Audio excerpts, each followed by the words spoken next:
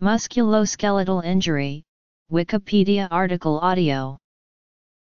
Musculoskeletal injury refers to damage of muscular or skeletal systems, which is usually due to a strenuous activity. In one study, roughly 25% of approximately 6,300 adults received a musculoskeletal injury of some sort within 12 months, of which 83% were activity-related. MI spans into a large variety of medical specialties including orthopedic surgery, sports medicine, emergency medicine, and rheumatology.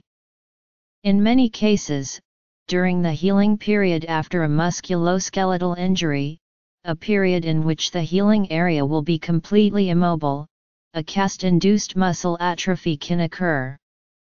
Routine sessions of physiotherapy after the cast is removed can help return strength in limb muscles or tendons.